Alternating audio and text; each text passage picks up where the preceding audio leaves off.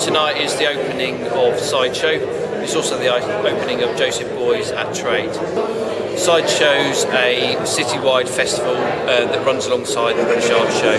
People like Juneau Projects were invited to select the work.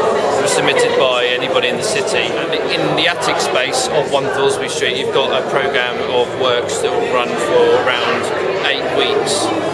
So it's eight different projects that will be shown up here. People from the studios in the stand assembly, which is downstairs. The rest of the Sideshow is kind of broad selection of people.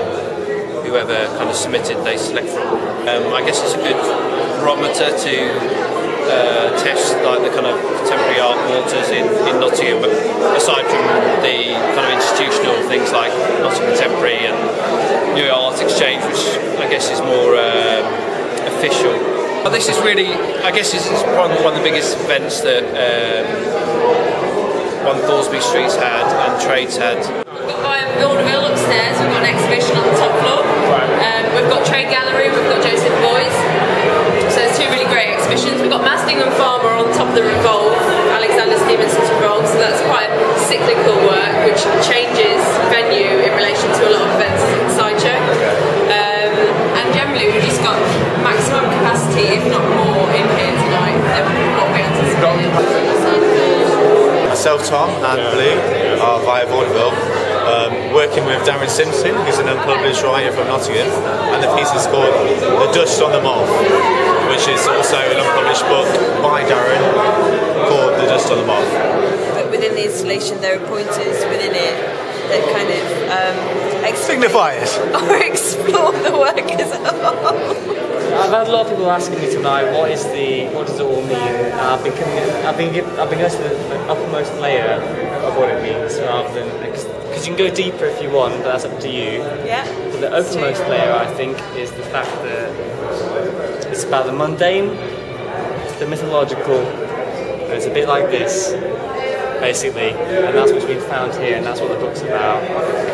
It's about something being slightly off, and that's kind of how things really are. The building has a genuine need for a fire exit up here, and this is serious. There's a door there for the fire exit that's being installed, but whilst preparing to make the door for the fire exit that really is needed, there's some Viking ruins which makes no sense whatsoever in a Victorian building. Yeah. And that's what's kind of off. That's what's kind of slightly off about this space.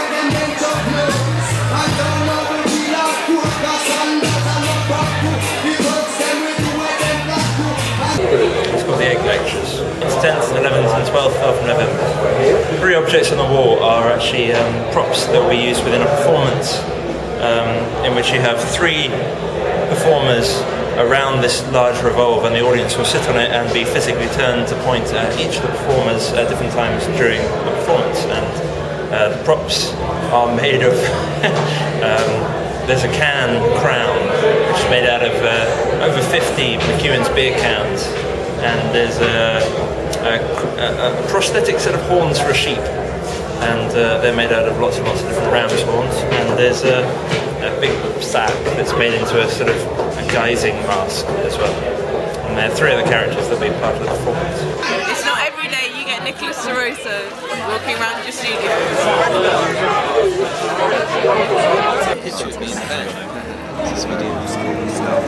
So the idea is it travels around from place to place throughout British Art Show and Sideshow while it's open, and we will be travelling around and getting books books that are donated to us by artists and institutions, organisations who want to give books, and then we will have them in the van, and then people will be able to come and flick through them and read them wherever we are. And we're also doing a series of talks every Saturday. We'll be based here at 1 Thoresby Street. The first of which is next Saturday after the Artists' Book Fair, which is held here in this courtyard. And then there's a talk with Emma Cocker. She's doing the first one.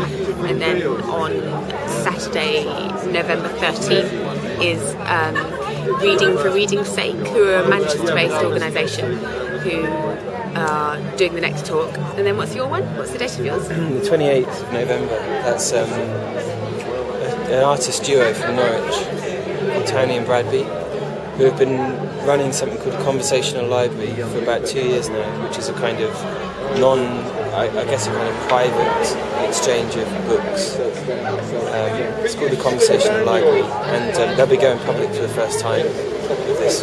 It's an interesting space because it's, I wonder how much people will use it as a reading room. How kind of I'm interested in its usability because, for example, we had an artist who's one of the sideshow artists, Georgina Barney, came earlier. She just randomly picked a book off the shelves and read a Ted Hughes poem to me, and it was really quite a performative thing for her to be reading this thing amongst all these books in this funny space that we're in. And I'm quite interested in that, how that goes along. We're interested in kind of maybe filming some of the artists or whoever comes in and steps in and comes and picks something off the shelves at random. More and more that will be representational of what is going on in Sideshow and British Art Show. I've got a studio up there in Thoresby Street, part of the Heuristics Laboratory with Georgie and with Scott at the Morton for us. I've taken, like, as a starting point, the idea of like telecineying things, like converting film to video and that kind of exchange that goes on. Tonight's been a great success.